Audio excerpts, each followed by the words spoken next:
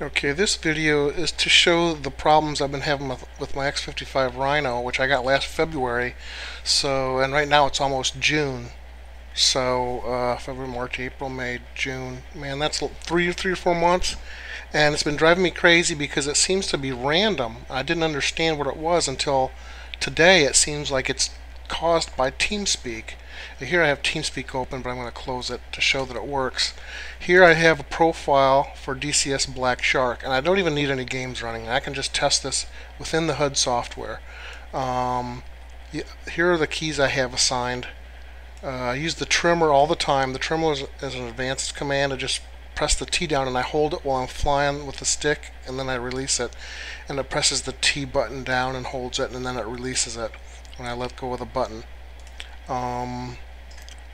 And here are some of the other commands that I have. For hat 1 here, I have the target cursor moving around, and hat 2 is to turn on the shift and reset it, and to select weapons. And anyhow, we'll give it a test here. I'll download it and then I'll open the tester window. Here's the tester window. So when I'm flying, I'm holding the T and I'm moving the stick around when I'm flying, and it's just fine. It holds it down and then it releases it. So that's perfect. Now if I look at I have a point of view hat looks at the cockpit and the external views. So here's the cockpit. I press it and release, press release, press release, and then that works fine. And here's the flyby view. I press and release, press and release. Here's going down. This is chase view, I think. And this is external view. Press and release, press and release. Works fine. And here's the cursor hat to move the target cursor around. And that's working fine. And then the weapons. Shift-full. Press it and release it once, twice, and here's a third time. And select your outer weapons and your inner weapons. It's all working perfectly. So now I'll go and load up Teamspeak. I don't even have to connect or anything. I thought it might have been a plug-in. I got rid of all my plugins and disabled them all. I don't really know what it could be. I haven't really done anything in Teamspeak. I use it all the time when I playing with my squad. But here's the test. Now if I'm flying the Black Shark, I gotta hold the trimmer down. So if I just hold it down, look what it's doing. It's not repeating. It's pressing and releasing. And now I'm gonna release it right now. So see, it just went crazy. Press and release probably about 40 times, and then it holds it down, and then it presses and releases again. That's what a hold button does. And that's crazy. So now if I just go and use like the point of view hat and I want to go to the cockpit, press F1, I'll press the point of view hat up once. That was just one time. I'll do it one more, press and release, press and release, press and release, press and release, press and release.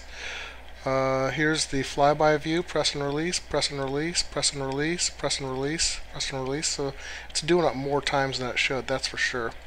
Look at Control F4, that's just crazy. Press and release, press and release, press and release. That's just crazy. And here, let me clear this. Here's the shift-full.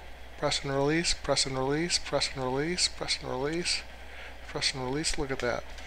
And those are, let's see, those are all advanced commands. Let's do the target cursor. Press and release, there it did it. Let's go to the right. There it did it.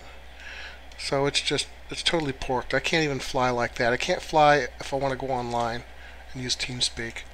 Here's another profile.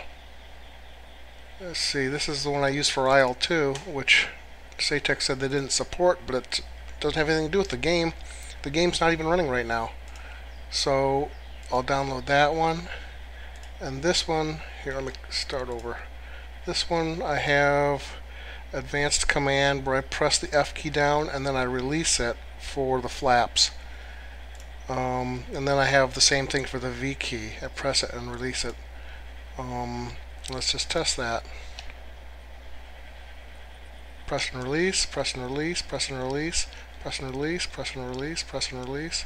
So that is totally screwed up. Okay, I'll close Teamspeak now, and now we'll test it again. Press and release, press and release, press and release. It's working perfectly.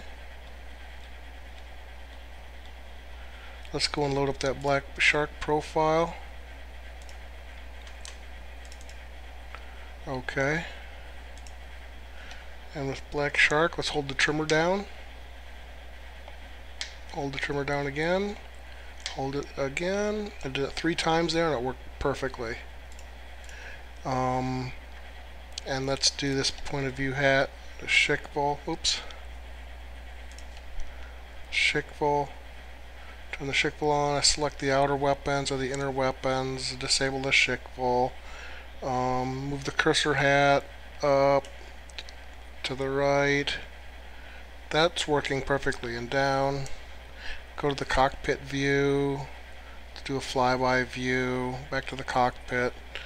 Do the trimmer. Or I'm sorry, select the weapon and the trimmer. This is all working perfectly. Let's load up Teamspeak.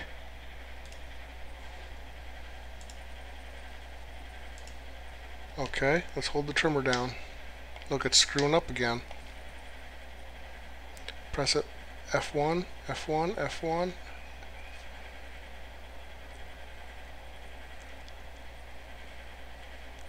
There, it did it.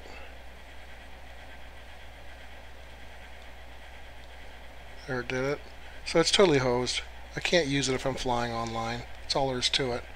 So I hope somebody will fix this because it's been driving me nuts for about 4 months now, and I finally think it's nailed down to being something with Teamspeak. Thanks a lot.